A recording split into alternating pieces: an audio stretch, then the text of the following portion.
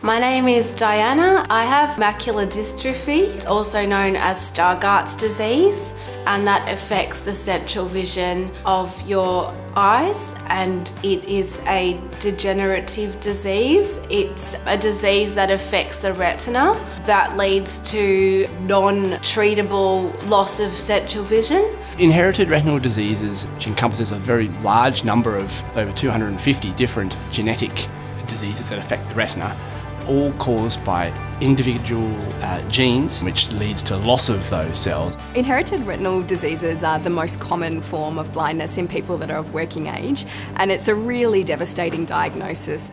I first knew that I had that disease when I was 18 years old. I thought that I could just get glasses or a treatment and get fixed. I didn't realise it would be something I'd have to deal with for my entire life.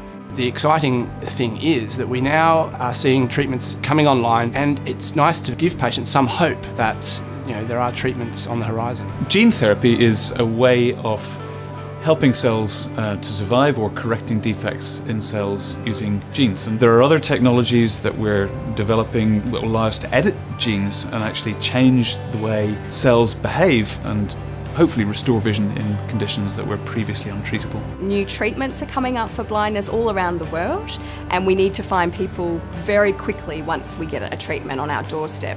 So our role here is to develop a database of patients that are completely ready to go. We know that they want to be part of our research and hopefully a treatment for their blindness. We're really working hard to establish a Melbourne Centre for Ocular Gene and Cell Therapy, and I think we've got a really great opportunity at the moment to do that. We have the first ocular genetics clinic in Australia that is a true multidisciplinary clinic with genetic counsellors and ophthalmologists and optometrists and others working together.